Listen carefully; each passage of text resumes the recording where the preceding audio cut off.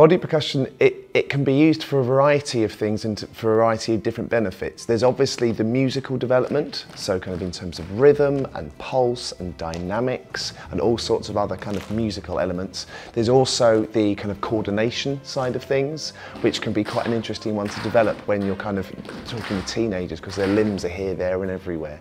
But it can be a kind of a nice one to kind of, right, okay, they're listening to this rhythm, this is what we're going to achieve with our bodies. Stomp, and again. The rhythm like 2 claps. The rhythm like stop.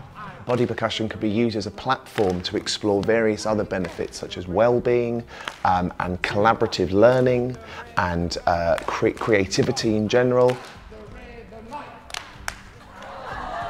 And also taking risks, kind of creatively, safely taking risks, but with a kind of a growth mindset. So with a kind of thought of, I'm going to make a mistake and that's fine.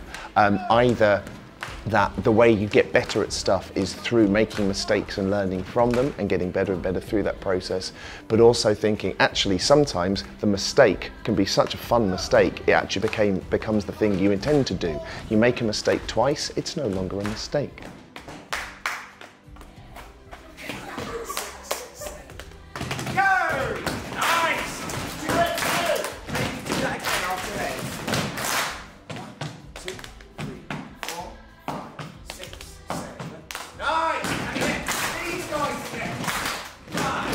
And I think the pedagogical reason for bringing Ollie over is that we want the kids to really understand about internalising rhythm and pulse.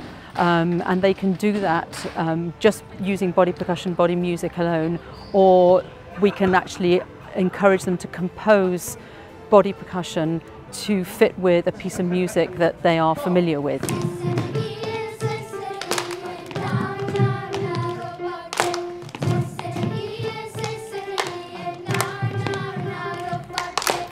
So our primary chorus had an absolutely amazing time with Ollie today. He got them to do all sorts of body percussion, which was really great for their steady beat and rhythm. And he really was able to reach down to their level as 8 to 11-year-olds. And I'm super excited because he helped us work on one of our songs we're using in our future concert.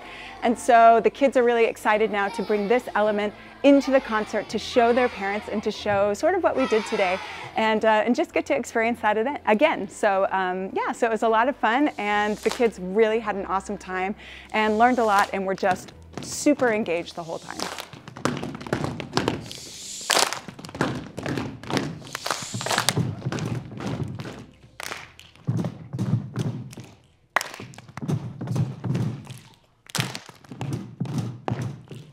So during the course of the session, we did some solo compositions and performances, we did some small group versions of that, and we also did en masse kind of whole group stuff. 1, 2, 3, 1.